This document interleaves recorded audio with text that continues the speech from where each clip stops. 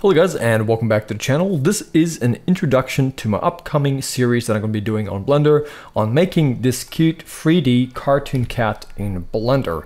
So what we're going to be covering is absolutely everything you see over here. It's going to be the modeling, the UV unwrapping, the texturing, the rigging, the weight painting. We're also going to be doing our animation as well, doing a little walk cycle animation.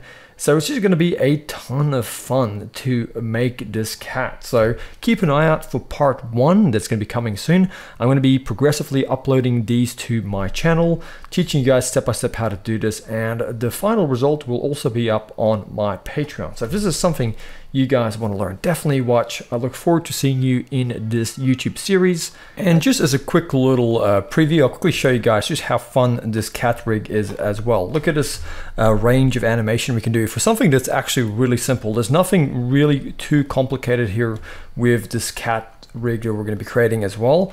It's just basic IK stuff. We're going to be keeping it super simple. It's got some basic controls. You can kind of move the hip, and each paw can be controlled by its own IK. We're also going to be adding in a eye controller for our cat, so we can actually point where the cat's looking at, which is going to, it's always just that little bit of extra detail that you can use to make your animations look better.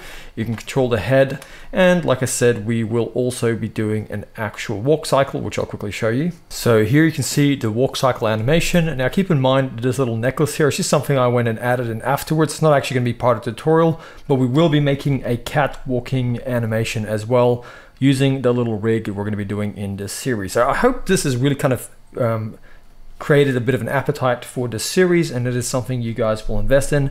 And also, if you like it, definitely let me know about it. Share it on Instagram, and you can even support the channel by going in the description below to Patreon or checking out my Skillshare. So anyway, I'll see you guys in the series.